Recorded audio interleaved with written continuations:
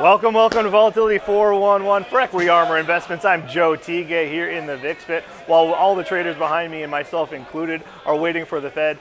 Yesterday we had some other central bank news that really drove the market to new highs. We had some positive news out of the ECB. They're looking for more inflation. The market liked that. We got past that 2,900 level, which it had been resistance for all of July, and now that we're above it, I'd like to see the market consolidate there above the market. But of course, we got major catalysts happening today. Of course, we have the Fed announcement happening at 1 o'clock Central Time. We also have potential trade news that could happen anytime. Any tweet could happen anywhere. So, like I said, the VIX is settling in right here at this 15 area. The market's flat. The VIX is up a little bit into this number. I think after the number, as long as it's positive, the VIX will go lower. But onto that number, there's a very important thing I'll be watching. I'll be watching the 2-10 spread. If the Fed is unable to signal that they're going to be lowering rates anytime soon, that 2-year yield will actually have to come up. And if that comes up, then the spread between the 2-10 could go negative. And if that goes negative, that signals a recession. So I'll be watching that very closely. Now, again, I've been talking about this for a while.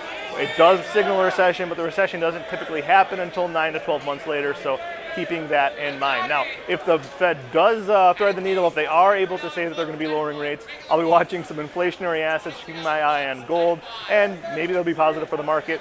The market might be able to make all-time highs, which it hasn't been able to do since 2018. For Equity Armor Investments, I'm Joe Tigay.